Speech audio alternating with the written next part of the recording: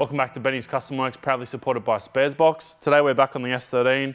It's going to be a bit of an odd job day again today. We've got some suspension arms, we've got some chassis bracing, got some coil covers and all other odds and ends to get it back together. So unfortunately we don't yet have our front guards, so that means we can't put our front bar on, which means we can't make our front crash bar yet.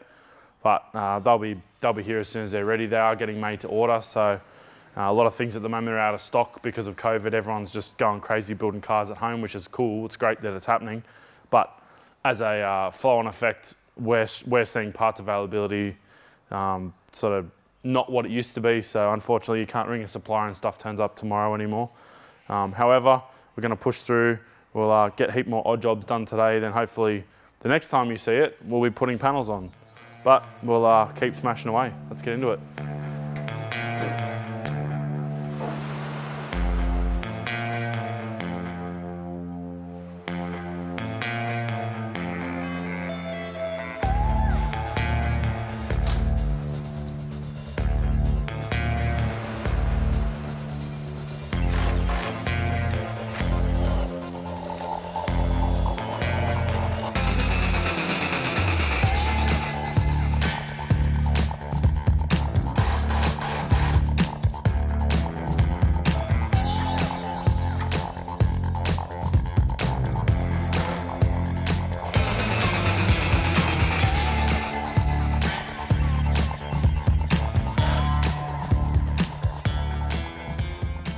We've just fitted these guard braces up. These are actually harvested from the donor front cut that the VH45 and transmission originally came from.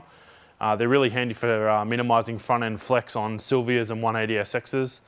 These are quite common to actually crack in this general area through the firewall, from the lower rail to the firewall. That whole sort of area, it can flex quite a lot.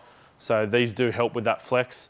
I've seen quite a few cars running these now and none of them have the firewall cracks that I've seen in the ones that don't have them. While that's not conclusive evidence alone, it's definitely not going to hurt to run these. They didn't cost us anything, but even brand new, they're quite cheap. They're pretty simple to install. You've only got to drill 2 holes and then bend a little bit of sheet metal out of the way. I'm not sure if originally these came with a sandwich plate that goes on the inner edge, but where we've drilled the holes, this is double skinned anyway. These were actually welded to the donor car on this end. However, we've just gone with the bolt-in solution. That's how the manufacturer originally designed them. And it's easier to remove the doors should we have to down the track rather than trying to cut stuff off or muck around with it. So nice handy little bolt-on part, well more or less bolt-on part to minimise the firewall cracking and flex in an S13.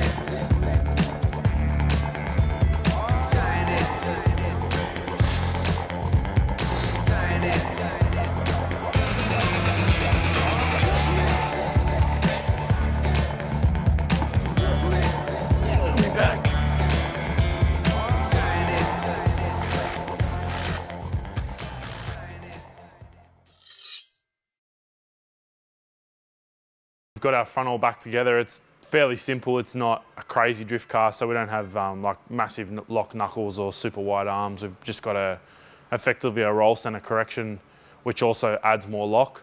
And then obviously we've now added the caster rods and it's already just got basic coilovers in it. So now we're going to move to the rear end where at the moment it's 100% standard other than the coilovers. So we're going to whack in some camber arms and some subframe pineapples to start to lock that together. Then once all that's done, we're going to swap in a 1.5 way diff and that'll be more fun on the track than a lazy viscous that's just going to single peg when it gets too hot.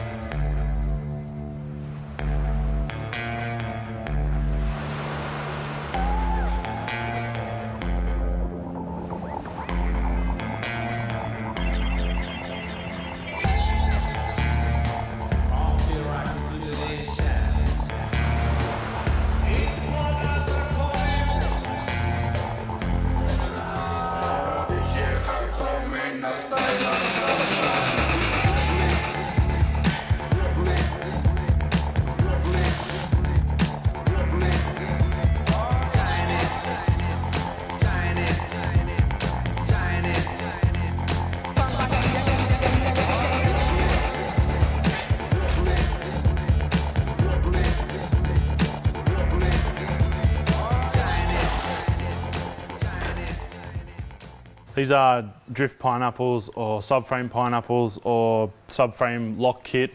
They've got heaps of different names, but they all do the same job. Basically what this does is it fills the void between the rubber bush and the body of the car.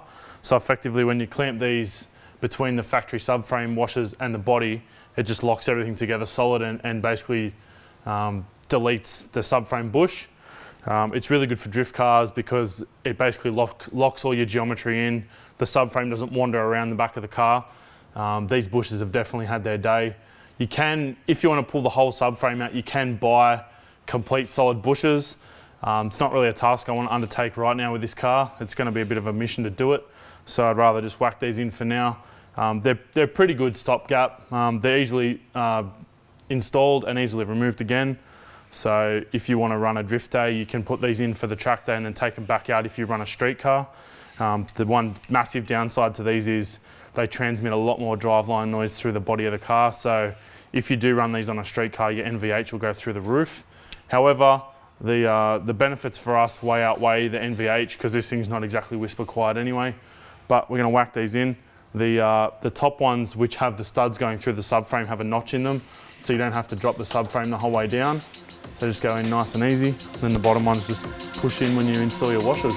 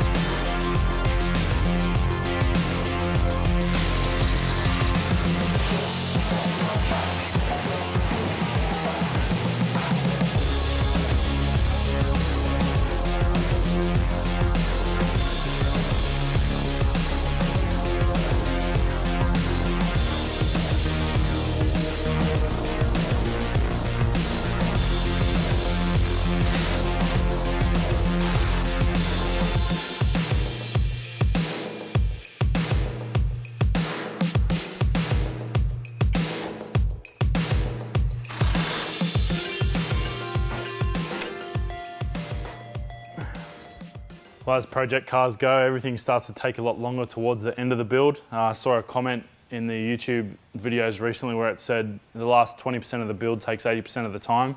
And with this car, it's been very true. Obviously, 4 or 5 episodes ago, we had the engine in, we had all the transmission in. It looked like it was very nearly complete.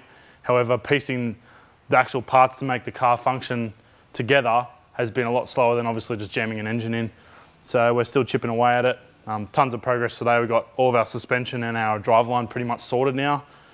So with that, we're going to send it off for a wheel alignment because there should be nothing else we've got to play with. That will then affect the wheel alignment later.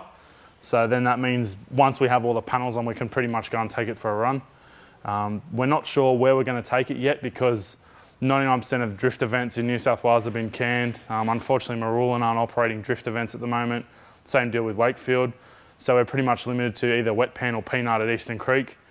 But that'll at least be enough for a shakedown. Obviously, 400 and something horsepower car on a wet skid pan is not going to be super exciting to watch, but it'll at least give us a good shakedown and some data to make some adjustments or potentially have to repair stuff.